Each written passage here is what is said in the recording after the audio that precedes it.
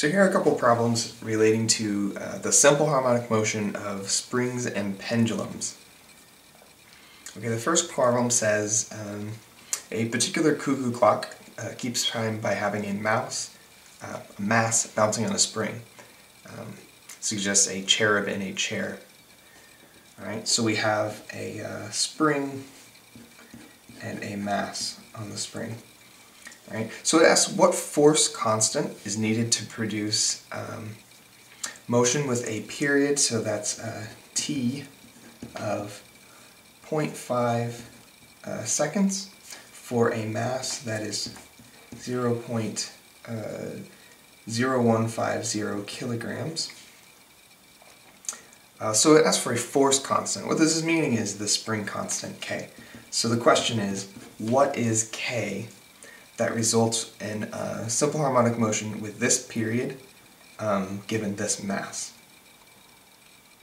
Okay, so we need to relate period to mass and spring constant. So if we remember, the equation that does that is t equals 2 pi times the square root of m over k.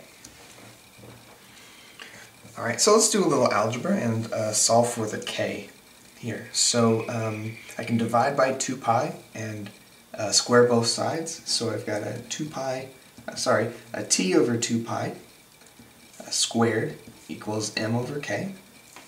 Alright, then I solve for k. So then k equals m times the reciprocal of this, so it's 2 pi over t squared.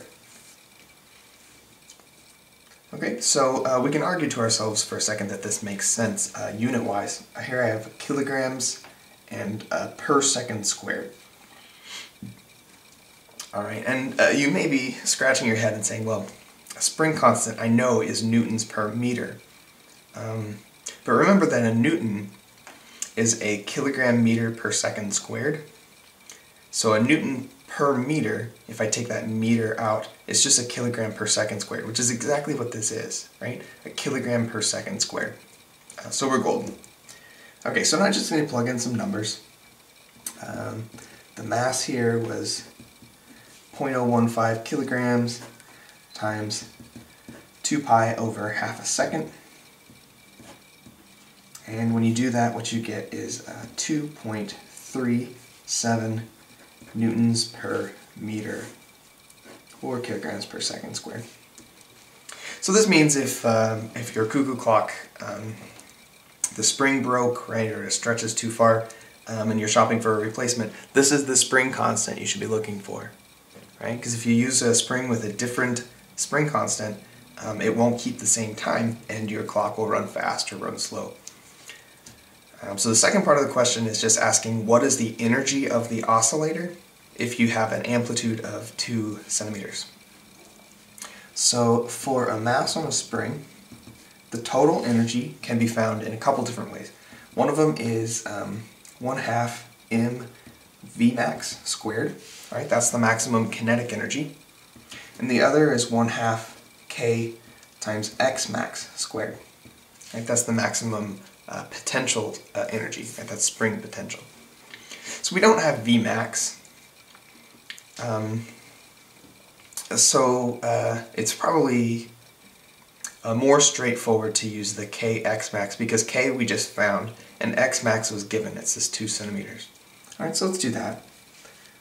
So that's 1/2 k was this 2.37, and x max is 2 centimeters. I'm going to convert that to SI units, so 0.02 meters squared. And when you do that math, you get 4.74 times 10 to the minus 4 joules.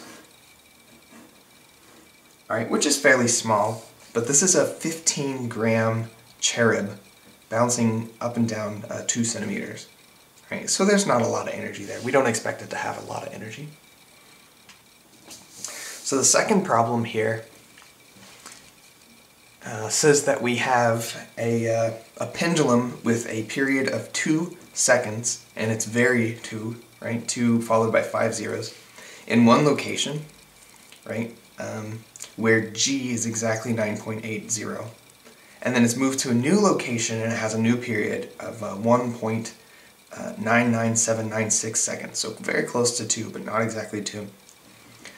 The question is, what is the acceleration due to gravity in the new location? So let's write these down. Let's call it maybe T1 is 2 with 5 zeros seconds. G1 in that location is 9.80 meters per second squared.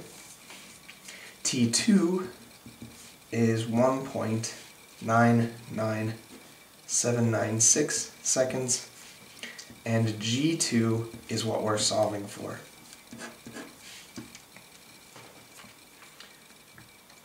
Right, so the thing that is not changing here is the pendulum itself. The length of the pendulum remains the same.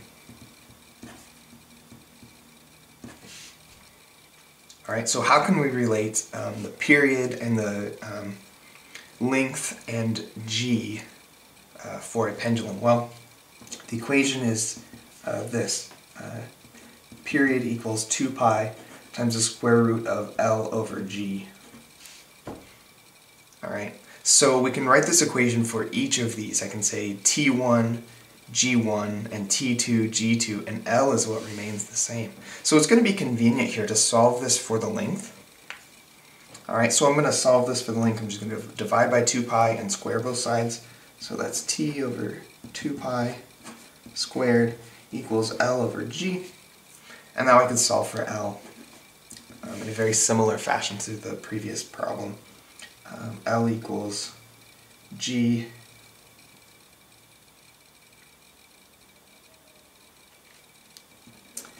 times T over 2 pi, and the squares on the outside. So yeah, G times T over 2 pi squared. Okay, at this point I could solve a length. I could find a number for the length. Alright, and then use that number with, I have to use 1, right? So I'd have G1 and T1 to find a length, and then use T2 to find a G.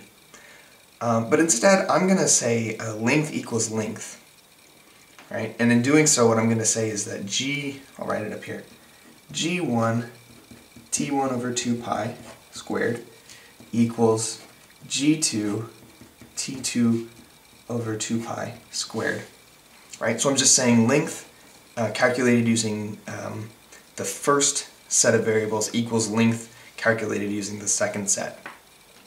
Now what I'm interested in is G2, so I'll solve this for G2. Alright, so G2 equals G1. I'm going to divide T2 squared over, and I've got a 2 pi squared on each side, so that actually can go away. Alright, so what I end up with is T1 over T2 squared. Alright, so now I can just plug in some numbers. G1 is 9.80 meters per second squared. And T1 is 2, a bunch of zeros. T2 is 1.99796. And I square that. And what you come up with is 9.82 meters per second squared. So it looks like in location 2, the acceleration due to gravity is just a little higher, which just means maybe your elevation's a little lower, or the